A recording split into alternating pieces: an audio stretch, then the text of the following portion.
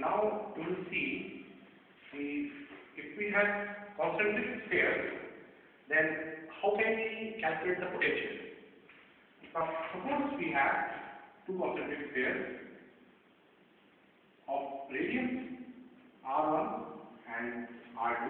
Suppose यहाँ पे charge Q1 दिया गया है, यहाँ पे चार्ज Q2 दिया गया है.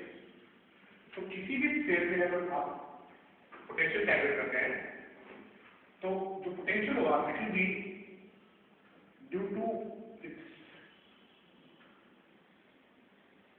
ओन चार्ज एंड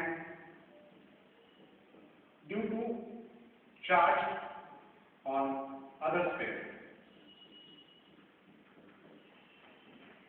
उसके खुद के चार्ज के लिए और दूसरे स्फीयर पर चार्ज है उसके लिए उसको पोटेंशियल होगा.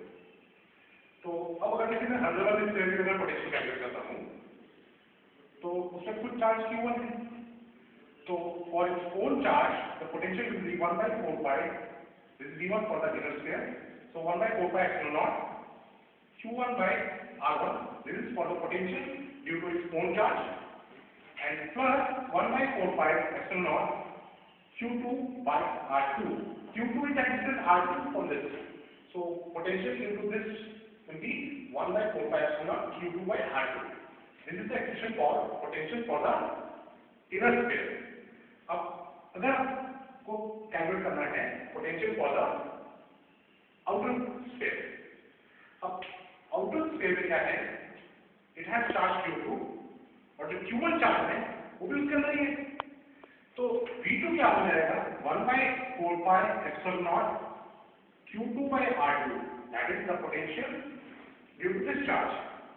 But Q1 also belongs to the outer sphere. Outer sphere के अंदर ही वो चार्ज है, तो उसके लिए जो पोटेंशियल होगा वो होगा 1 by 4 pi epsilon naught Q1 by R2. यहाँ पे R2 ही है क्योंकि ये जो बाहर वाले स्फीयर के लिए ये जो चार्ज Q1 है that belongs to Q2, वो उसके अंदर ही है. तो यहाँ पे होगा Q1 by R2, this is Q2 by R2.